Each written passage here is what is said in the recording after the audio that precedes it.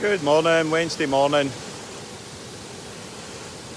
And as we say in Scotland, it is an awfully dreich day the day. D-R-E-I-T-C-H. Dreich. And as only a Scottish person would understand, on this dreich morning, good morning Cindy, as I was saying there, only a Scottish person will understand on this dreich morning. The rain is like a mist, and it's that rain that gets you awfully wet. Folk go, but all rain gets you wet.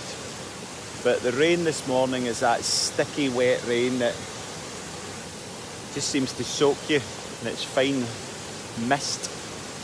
But there's a waterfall. It's a guy dreich day of the day, so it is. It's dreich and stinky. Good morning. So, is your past dictating your present? I'm in go slow mode today. Feel like it's Friday. Yeah, so how did this little conversation come up? Good morning, Mr. Divine. I hope you're well. Hope you're all well. Good morning. Oh, you're back at work today, Ange. Good luck with that. That'll be exciting for you. Back in amongst it, that's excellent. So, is it wat? Is it wat in Haidagwai, Cindy? A wet, dreich morning. So, is your past dictating or dominating your present? And are triggers in your environment still taking you down a very isolated tunnel down the rabbit hole? Right, so how this morning came about was messaging back and forth yesterday with a Facebook buddy about post-traumatic stress disorder, right, PTSD. Now, I'm not going to go into talking about PTSD because it's super complicated and definitely deserves and honours more than what 20 minutes I've got this morning to talk about it. But post-traumatic stress disorder, again, you know, I like to debate semantics somewhat, and I personally don't see it as a disorder. So post-traumatic stress reorder, I would probably say, because what post-traumatic stress trauma does to the brain is reorders the brain. And fundamentally, at a very basic level, the brain, why have we got a brain? The brain's set up in a way in order for us to survive. But when the stress of an event or a trauma becomes inescapable, where you are fight, flight or freeze, where you're in a constant state of hypervigilance, your reality then becomes a very daunting and very stressful, threatening place to be, right? So, over a prolonged period of time, when we look at post-traumatic stress disorder, now I did work with a psychiatrist that's big into neurofeedback. Turned out he wasn't quite the guy I thought he was, but he did tell me that he has discovered the signature for PTSD in the brain. So looking at it from a quantitative electroencephalograph, he was able to say, and of course, the more I got to know him, the more his arrogance as he jumped up and down saying that he had discovered the star and that he shall be published. Actually made me lose some credibility in him, but according to him, there is a signature for post-traumatic stress disorder in the brain. So when you're looking at the electrical imaging of the brain, there's actually a signature there for it. But what we do know happens when we have been in chronic stress or inescapable stress, that we're caught in the fight, flight or freeze network in the brain. What happens is the amygdala in the brain, the amygdala, two almond-shaped little dudes that sit sort of behind the eyes. If you stuck pins through the eyes or crochet needles through the eyes and through the ears, your amygdala sit where those where those needles would cross, right? So the amygdala, which is like your, I guess, parking warden that allows information into the brain, stuff like that, right? So the amygdala goes into hyper alert when we have been faced with conditions of stress, inescapable stress and fear responses. So the amygdala goes into hyper alert, right? And the prefrontal cortex, this part of the brain here, the logical, rational kind of thinking part of the brain, that goes into reduced activity, right? That starts to slow down. So this is your thinking brain. So in actual fact, if a stressful event occurred to you, so for an example, you are walking over a bridge where it's 15 degrees Celsius, right? It is 6:30 on an autumn evening. There is a man with a yellow hoodie coming towards you with a knife and steals your bag, right? So look at the components that have made up that memory. So the components that have made up that memory is temperature, 15 degrees Celsius. Was it misty? Was it humid? Was it warm? Was it a warm breeze? Was it cool? You're on a bridge, right? Which has its own fear response as well, because the body doesn't like being off the ground. So that triggers a response naturally anyway, right? Then you've got yellow hoodie. You've got man. Oh yeah, let's add this in. Beard, right? Man, beard, knife. Time of night, temperature, etc, etc, etc, right? So that then becomes, you go into a fear response, becomes a stress reorder of the brain, and that trauma is now locked in the brain. And of course, because you felt paralysed, powerless, unable to act, froze, etc, etc, etc, and on it goes, that is now logged in the memory banks of the brain as a dangerous situation. So anytime you come to a situation like that in your external reality, your narrative, the brain goes into survival mode. Now that could mean that you're walking on a bridge. That's going to trigger the response, right? You could be walking down a normal street and there's a man with a beard wearing a yellow hoodie, right? Even the temperature and the olfactory memories, if there was any sounds at the time that are going on at a non-conscious level, could then be triggering your traumatic experience, right? So, how do we go beyond our past dictating and dominating our present and current reality? Now, as I've said, your amygdala goes into high alert, your prefrontal cortex goes into slow mode, right? Now, I'm going to talk about something that I've kind of shied away from for 3 months, but if you, I am not suggesting this, but if you are interested in looking at what is now almost 6 months or a year away from FDA approval in the United States, which is, I'm going to say it really quickly, psychedelic psychotherapy, right? Now, the use of psychedelics within psychotherapy, what that does is that works on the default mode network in the brain, which is fundamentally your ego and how you put things into perspective. But what it also does is it decreases activity in the amygdala, increases activity in the prefrontal cortex, and starts a communication between the amygdala and hippocampus. Hippocampus is where memories are formed, and some of those memories may be traumatic, toxic, and indeed giving you the feel of inescapable stress and an inability to move beyond your current paradigm.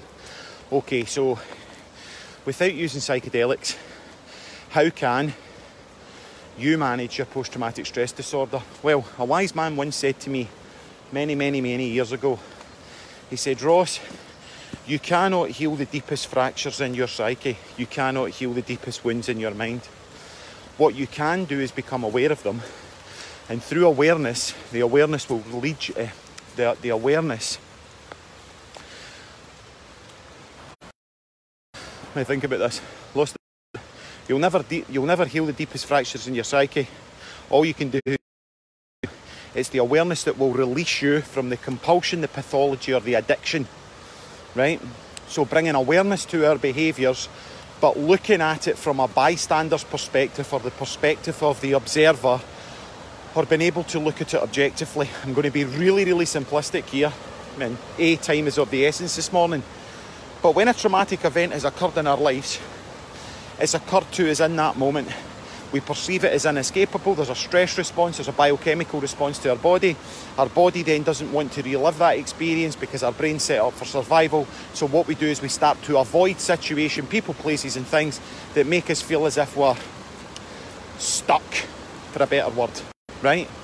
Now, the only way that we can go beyond that is go beyond the mind that created it, because you'll never solve a problem from the mind that created the problem in the first place. So what can you do today? One of the best things that you can do today in order to, because post-traumatic stress disorder has decreased activity in the prefrontal cortex.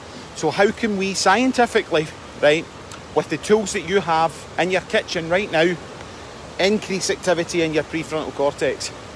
We increase activity in the prefrontal cortex through meditation, right? Now, the difficulty here is when we have post-traumatic stress disorder, or reorder as I like to call it, our mind is going at 100 miles an hour, right? 1,000 miles an hour. Our brain is in hyperspeed. We're hyper-vigilant, right? So in order to meditate, we've got to slow the mind down enough, because the brain's in warp drive, because it's trying to encode its environment in order to keep it safe. The paradox about that is the level of hypervigilance that we're in while we're scanning our environment in order to try and keep us safe is actually what's keeping us unsafe, right? Because fight, flight or freeze is only useful when we inject it in the moment of the threat, right?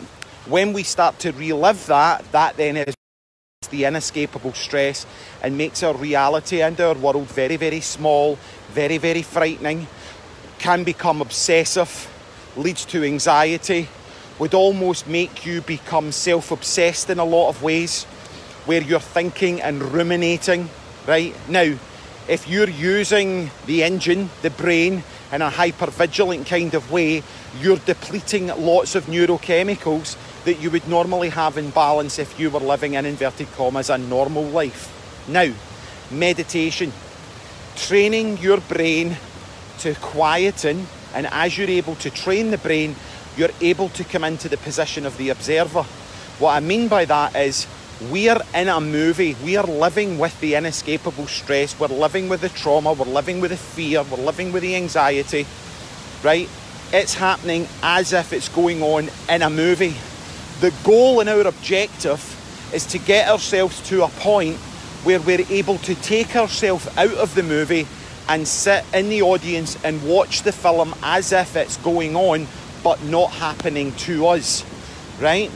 What that then allows us to do is go beyond the default network in the brain, which is the ego, if you like, right? And start to look at it from a more objective position. Sorry, lost signal there for a wee minute. Look at it from a more objective position, right? So, how do you stop yourself going down the rabbit hole? Well, that's really, really difficult, because the minute you start thinking in a certain way, you start getting a chemical component of it, right? You enter into a 4-speed autobahn highway of electrochemical compulsions that are set up in order to go along with the electrical thinking of your brain. So you see a guy, as I said earlier on, guy, knife, bridge, yellow hoodie, right? The minute you see the yellow hoodie, you get gifted with a massive amount of chemicals. Now, if I put that to illicit drug use, if you put the £20 note to a line of cocaine and you start sniffing it, and you're even so far down it and your brain's going, what are you doing, right? You're committed. Within a few seconds, that drug's in your body. That's it, right? It's too late at that point to not snort it. You can't rewind it. You've then got a chemical component going through your body that increases your heart rate, dilates your pupils, sweaty palms, etc., etc., etc., right? So, all we can do, if we're not using psychedelics, setting places, because that's way down the line in the UK, but as I said, it's about a year away, if that. It's about 9 months away, following what MAPS are doing. That's MAPS. if you're interested in their studies and research that's been going on for over 30 years, they're a fantastic organisation of which I have been in touch with many times over the last few years, right? So, the more that we are able to increase the activity in the prefrontal cortex, when we start to see ourselves go, so if you watched a vlog that I did a little while ago, like what neurotransmitters, through me working with my own recovery, I found out what neurotransmitters that I was low in. I was low in GABA because one of my character defaults, if you like, was rumination, right? Was just working myself up and ruminating, almost obsessive compulsive thinking in a negative way around about people, places and things, right? Now, that would have been GABA that I would have been low in, right? So, if you have found yourself in a position through your stress reorder of the brain. Now, post-traumatic stress disorder, again, people were asking, what is an effective therapy for it? Well, neurofeedback's a phenomenal therapy for it, because what starts to happen is the electrical activity in the brain starts to formulate. Now, through talking therapy can be, I'll go back to the neurofeedback bit in a minute and jump about, but talking therapy where you actually relive the trauma can actually have more devastating effects than not doing it, to be fair, because, and also it takes a very, very long time. Now, the debilitating effects of post-traumatic stress disorder are limiting your life, causing you to be isolated, lonely, lost, depressed, etc., which comes to me bringing into the fact that we have lost connection. We have become disconnected from ourselves and from our environment, and the way that we have done that is in order to survive. The reason that we've disconnected from our environment is, again, another survival mechanism, but in actual fact, because we're social creatures, the paradox again of that is that the only way that we can survive is through being connected. You know, you could get into a theological debate as well and going, well, where was the first time that I disconnected? Was it that I disconnected from source, coming to this world and forgetting that I was part of spirit, if you believe in that analogy? Could that be our first trauma? Could that be our first disconnection? And how do we reconnect back to the mothership? So, neurofeedback, something that I've been involved in for the last 10 years. I've not been doing a whole lot of it lately. I've kind of moved away from that. And that's very helpful, because what neurofeedback does is neurofeedback is a way of retraining the electrical activity. Now, what I was saying, retraining. Now, using a feedback mechanism that retrains. Now, a lot of people are like big in these binary beats and all that kind of jazz and frequency of music. Now, they're all very well, they're all very good. Okay, they may give you a feeling. They're like drugs. To me, binary beats and all that kind of jazz, right? They're like drugs because they make you feel okay when you're using them. But when you're not, you don't feel any better. And the reason why that is because there's no retraining, right? It's just in this moment, right? There's no retraining of the brainwave activity in order to manage your brain, in order to defragment the computer and start to work more effectively. What neurofeedback can do is break the the chemical component to the electrical thought that in this case that we're talking about is trauma. So neurofeedback can be a very helpful thing to do. Now, if we start to slide down the rabbit hole, now one of the questions I would ask, right, is, okay, you've went down the rabbit hole, right, and it's happened at light speed, right? It's happened super fast. We don't have any control over it, and heavens forbid, nobody would consciously want to feel those kind of feelings. But think of this as an analogy. A child, right, a small child that's hospitalised for a long time. So we're looking at this psychoanalytically, psychotherapeutically, where we're tracking a child's development, right? And a child goes into hospital when it's little. So when it's in hospital, mummy, daddy, aunties, uncles, brothers, sisters, cats, dogs come in to visit the child in hospital. Now let's say that child experiences prolonged long-term care within a hospital environment, right? So then that's not a normal situation. But every time that mummy and daddy comes to visit child, right? Every time that mummy and daddy comes to visit child, they bring balloons and they bring cake and they bring grapes and they bring things that mum and dad don't normally bring you if they come up to see you playing in your computer games right up the stairs. Every time mum and dad comes up, they don't come up with balloons and everything like that. So, at an unconscious level, the child then unconsciously gets a sense of where it's getting its needs met, right? Where it might be getting treated like a king. So then the child becomes into adulthood, and the child keeps creating phantom, if you like, the now child, adult child, then starts to create phantom experiences where it seems to be going to the doctors a lot and getting taken into hospital a lot, because when it's in hospital, it's getting a lot of attention, right? So that's a quite well-known psychoanalytical analysis of looking back at what happened in your past that you're creating in your present in order to get a need met. Now, your post-traumatic stress is a horrible thing. It's a very debilitating thing. And I have experienced post-traumatic stress, so I am not making a mock of it at all, right? And even thinking back, but the toes never curled for me as I spoke about it there. But, you know, one of the most horrific, one of them was a motorcycle accident, you know, and I was reliving that over and over and over again in my mind. And sometimes I'd just be sitting around dinner table or something like that, right? And then I would experience it and I would do that. It was like a tic. I developed a tic. I thought, we'd be like, you all right? You know, you all right? Aye, I'm fine.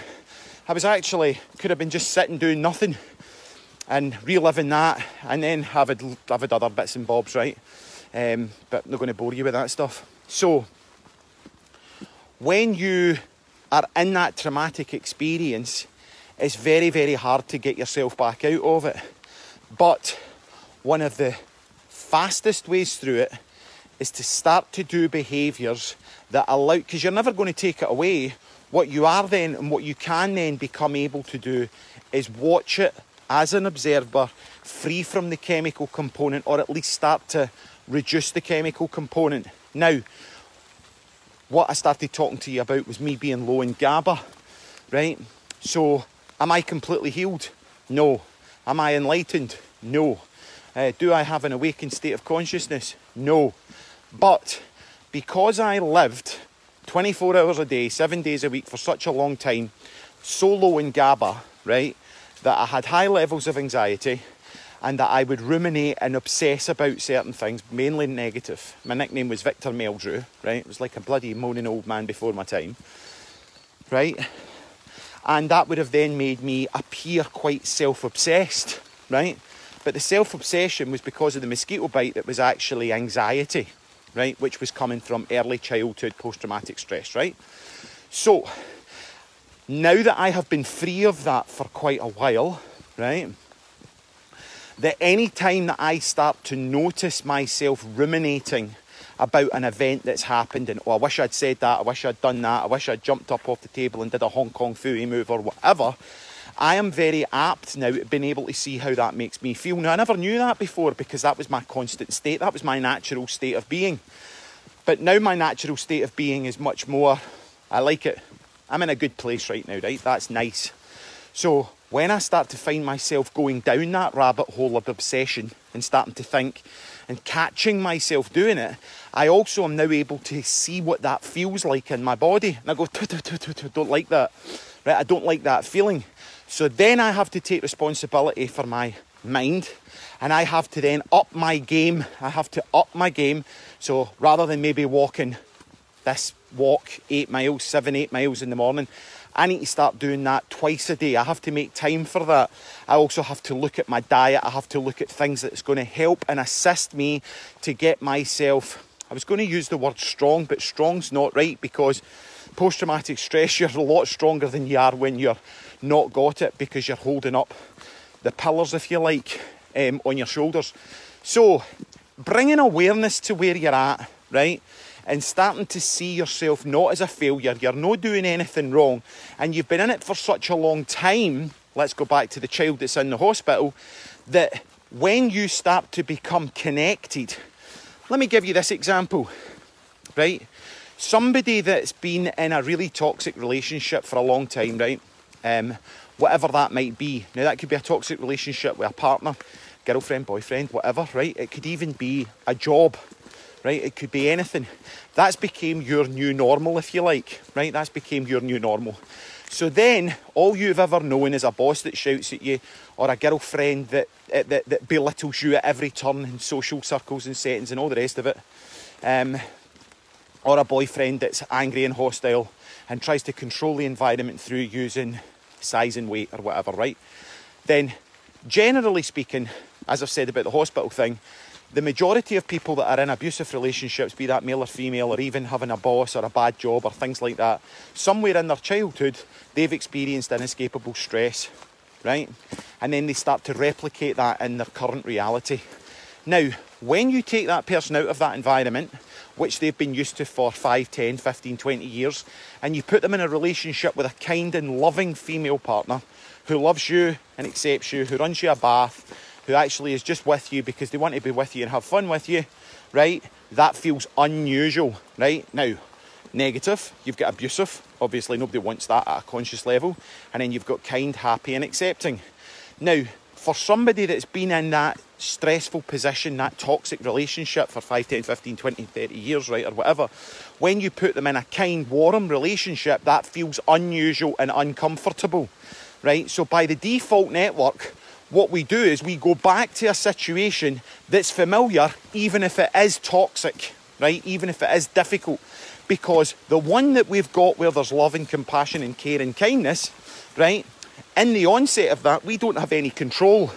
Whereas in a kind of perverted kind of way, when we're in a very limited, destructive and toxic environment, at least we know that. So we can start to predict that sort of behaviour, which gives us a sense of control. Now, remember, the brain doesn't know the difference between a positive and negative experience, right? As long as the brain's getting attention or fed or met. So back to me jumping about a wee bit. I told you this was complicated. I'm going to hang up soon because I need to start running. So, if you've got post-traumatic stress disorder or an inescapable stress, and, you know, for a few days things have been going quite good, then you realise, oh my goodness, things have been going quite good. Then you start to judge and doubt and question and think, oh no, when's that dark dog going to come back? When's that horrific experience going to come back? So when's the carpet going to be pulled from underneath my feet? When's the rug going to be taken from beneath me?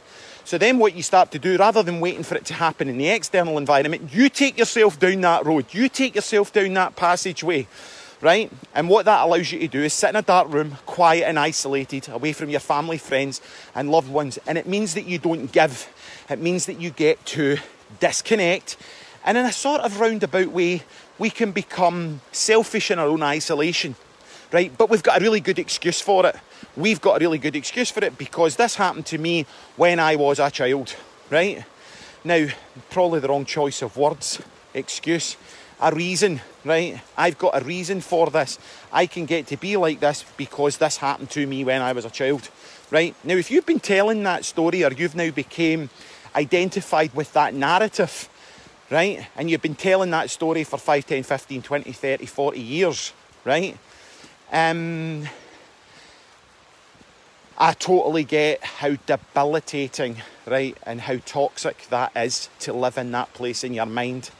And personally speaking, the only way that I can see through that is through allowing yourself to be freed from the two-dimensional constructs of your default mode network. That's DMN network in your brain, right, where you can defragment the ego, which, yes, is trying to keep you safe, but has now got you prisoner, right? And unfortunately, the fastest route and most effective, far more effective than sertraline, because all these things are just treating the symptoms, not the cause. Good morning, sir. How are you? You well? Good, yes. Super. Yes, would be looking at what's yet not legal in the United Kingdom. So, is the past dominating, dictating and owning you in the present? Has this made sense? I hope. And have a great Wednesday. Wishing you all the very best. Stay safe.